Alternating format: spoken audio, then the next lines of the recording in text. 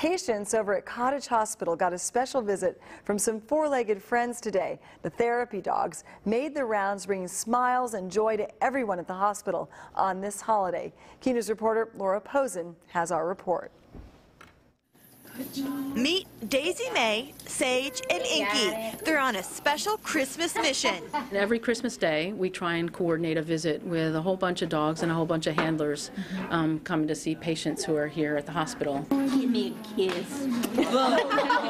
For the tail-wagging trio, going to work at Cottage Hospital is a whole lot of fun.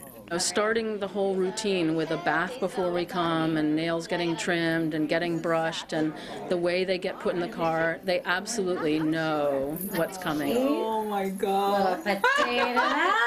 Dressed to impress, the first stop was with a patient who recently had a stroke. Within seconds, the smiles and laughter became contagious.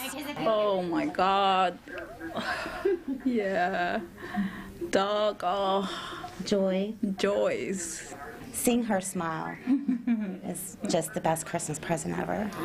So big. She is so big. She is. Next up, a meet and greet with their favorite nurse for some snacks. They're just so loving and so generous and so wonderful, and we're just so happy to have them here. There are about 35 teams of dogs and handlers that volunteer regularly. Therapy dogs, they come in all shapes and sizes and different breeds, from golden retrievers to border collies like Satch and Inky here.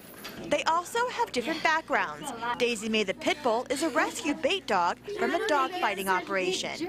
And there are family pets, and we might have gotten them because we were looking for a therapy dog, or we might have just discovered that they had the temperament to be a therapy dog. For this handler and her dog Inky, it's the people that have kept them coming back for the past 10 years. The nurses, the kids, the adults, I mean, everybody loves it, you know, and it's just a really nice way to give back. Therapy dog teams are in action once a week and have a particular wing that they visit to continue to entertain and provide therapy for patients year-round. Lauren Posen, Key News.